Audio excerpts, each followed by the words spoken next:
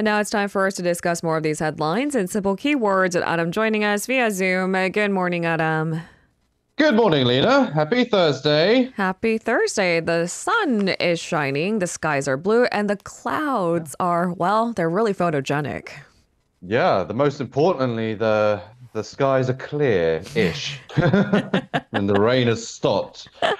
For now, Thankfully. anyhow, the monsoon season is technically over, so we can rejoice for just a split second before we get some sporadic showers. Yeah, but after rain always comes humidity in the summer as well. So we have that to enjoy as well. One of these days, we'll stop blaming the weather for our foul mood. You know, it plays a big part in how our moods play out. I mean, you know, being from the UK, when it's always gloomy and rainy, I think I was a bit more depressed when I was in the UK, but of course, not so much in Korea because, you know, the weather is not as sporadic and volatile, I guess. So, yeah. Take the win, Arirang. Take the win. It's better than what you had before. I don't know. I grew up in California, so nothing compares. So it's the other way for you, I guess.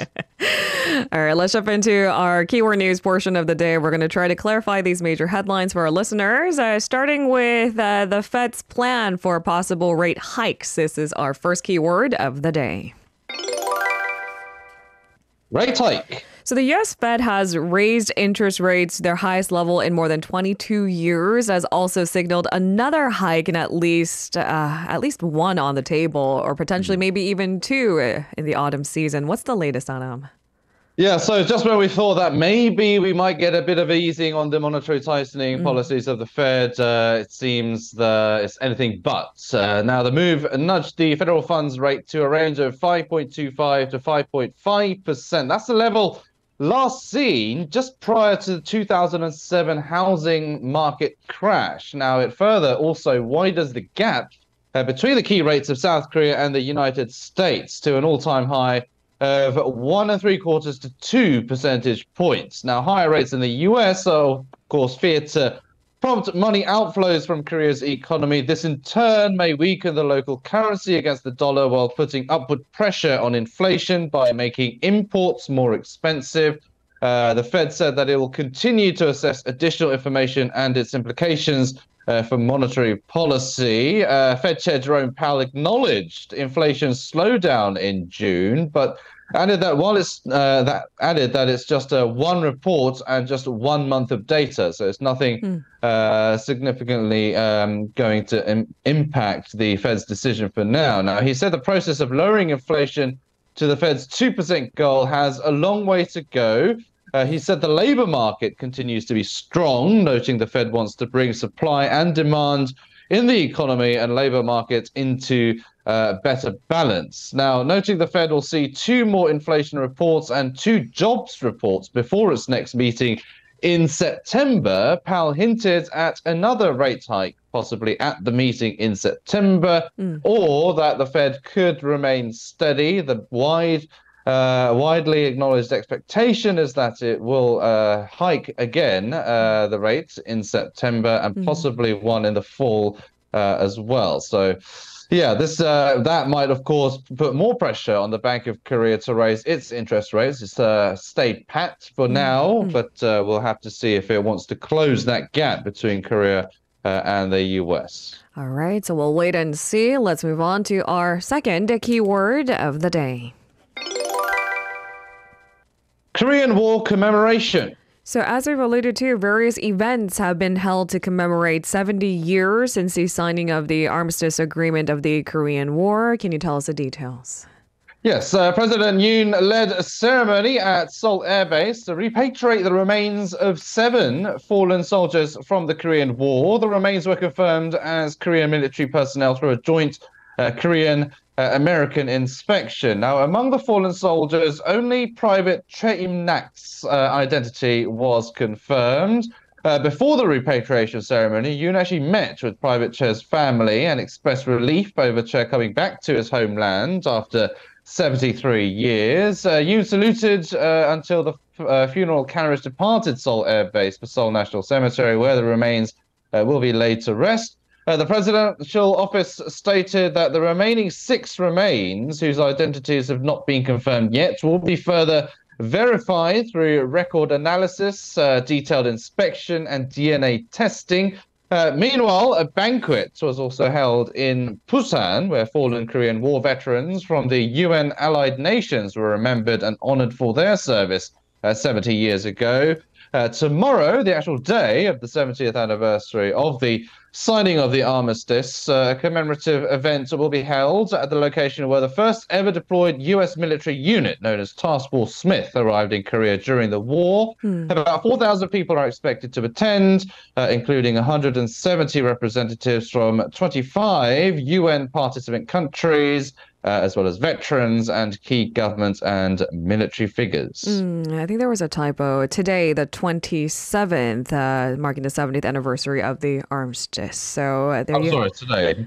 Excuse me. Apologies. And we're all caught up.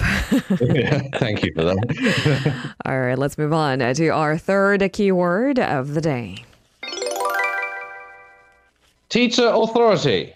So the government and the ruling People Power Party agreed to revise a set of laws that will give teachers more authority and protect their rights. There has been this outcry from teacher unions, teachers in general, and the public demanding more rights for the teachers, and especially in the classroom. So can you tell us the details? Yeah, so this has been kind of a long-standing issue, a kind of prolonged kind of concern, but it actually unfortunately took the death of a young teacher to actually get some action started. The government and the ruling party agreed to produce a guideline for such measures within next month. This comes amid, of course, public calls to restore the authority of teachers in schools after that apparent suicide of the elementary school teacher in Seocho district in southern Seoul. Now, the agreement also comes after President Yoon ordered such guidelines as well. Now, the two sides will also work with educational authorities to revise ordinances that infringe upon educational rights based on these guidelines. Furthermore, they plan to address the issue of excessive workload among especially rookie teachers, which has been identified as a contributing factor in the death of that teacher in Seocho, who was in her early 20s, and the allocation of teacher duties at schools as well. There's been some concerns as well that teachers have been obliged to do other types of work outside of basically teaching in the classroom. Now, as for the inclusion of infringements by students on teachers' authorities in school records, the People Power Party said related legal revisions would require cooperation from the main opposition Democratic Party. So we'll have to see if there is any agreement on that between the rival parties. Now, the PPP said the two sides also agreed on granting immunity to teachers when engaging in reasonable instruction, while flatly denying the possibility of allowing corporal punishment in the latest measures. Now, the guidelines will also include a manual on how to deal with parents as well who interfere with school affairs. Now, of course, another reason for that apparent suicide was, of course, that parents of a particular student were being a bit too excessive in their involvement and interference in the teacher's duties. And that's, of course, not just isolated in that incident, but has been a long-standing issue as well. Now, the two sides also reached an agreement to revise the Student Human Rights Ordinance that has been kind of widely criticized, especially recently, as giving kind of excessive protection to students. I mean, it has been praised as well for giving them a bit more freedom and protection for students. But maybe, well, critics have said that maybe it's a bit too excessive, and students are kind of taking advantage of it to some extent, and parents alike as well. So yes, we'll have to keep our eyes on what guidelines they come up with and whether it will be effective as well. That's the most important question. It certainly seems like they're taking a look at other developed countries and their guidelines. And the more specific these rules and regulations and ordinances are, the more better protected both teachers and students should be. So it's still a work in progress, but we're keeping tabs. Let's move on to our fourth keyword of the day. Wastewater. So the government has announced that discussions on the release of wastewater from Fukushima were discussed during a recent working level meeting between Korea and Japan. Will some of those demands be met? What came out of this meeting? Yeah, so Park Gu-yeon, who is the first deputy chief of the Office for Government Policy Coordination, said it was held on Tuesday in Japan. The meeting was conducted as a follow-up to the Korea-Japan summit that was held in Lithuania back on the 12th. Now, he said the 6-hour meeting, so it was a very long meeting, addressed Yoon's requests, such as including Korean experts in monitoring the planned release of the wastewater. Park mentioned that besides the discussions, the Korean government presented 4 recommendations based on what he said were scientific and technological reviews. He noted that the Japanese side has taken full note of these suggestions and emphasized that they would carefully review the content of the discussion. Park said that the next round of consultations will be held during the first week of August. So ever since that summit, there seems to be more discussions and diplomacy regarding the issue. Whether it's just the Korean government trying to agree with the Japanese side in the planned release is what some critics are saying. Whether it'll put its foot down and implement its stance and try and persuade Japan to go the other way in terms of releasing the wastewater, that's another question as well. But we'll have to see how these rounds of consultations and discussions play out. But for the moment, it does seem like Korea seems to be on board with Japan's plan. So it has brought a lot of criticism and opposition, especially from the main opposition party. Right. But we'll have to see what kind of concessions the Japanese side, if any, they make.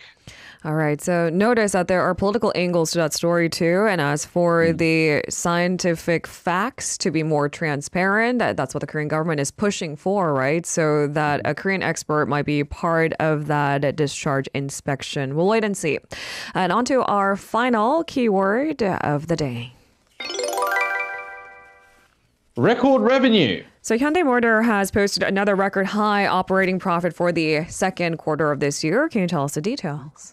Yeah, so this all comes amid kind of a slumping global economy as well. So it's interesting that the Korean car maker is doing quite well, especially in overseas markets. Hyundai said its Q2 revenue increased 70.4% on year to 42.2 trillion won. Operating profit rose just over 42% to 4.2 trillion won, netting its highest operating profit for a third consecutive quarter, and of course setting a new record. This was driven by ramped up production, strong sales of high margin vehicles around the world, as well as a weak local currency, which kind of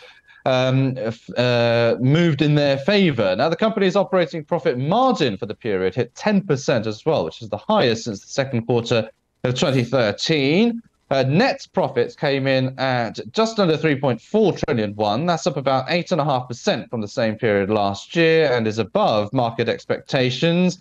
Hyundai sold a total of 1.06 million vehicles in global markets in the first quarter. That's up 8.5% on year. The overall sales increase, especially for SUVs and the Genesis luxury models, as well as favorable exchange rates, as I mentioned, helped lift revenue in the second quarter. Now, the company expects to strengthen sales momentum through production improvements as chip and component supplies stabilize worldwide as well, cementing demand for the brand. So, yes, good news for Hyundai and subsequently Kia as well. This is the company, but they're not doing so well in the domestic market as they hoped. So we'll have to see what kind of measures they have in place for the local market. You win some, you lose some. Thank you very much, Adam, for today's coverage. We'll see you tomorrow. You're very welcome. See you tomorrow. If you're listening to our program using the podcast service, just a reminder that we do go live Monday through Friday, 7 a.m. Korea Standard Time. So tune in and help us make the show more informative by giving us your input. See you bright and early on Good Morning Seoul.